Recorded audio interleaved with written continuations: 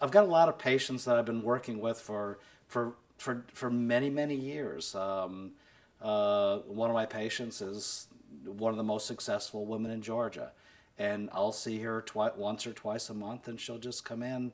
It's been probably about 16, 17 years now, and we do nutritional work. Sometimes we do adjusting. Sometimes we'll do some laser therapy and just detox therapy or whatever it is we need to do. As the seasons change, our needs change.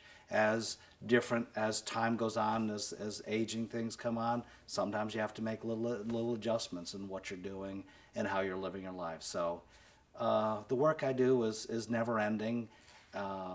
As far as visiting me, it's not. I don't see patients 3 times a week for 3 years. That's not necessary. My job is to get you back in life as quick as possible, to put you in charge, to control your destiny.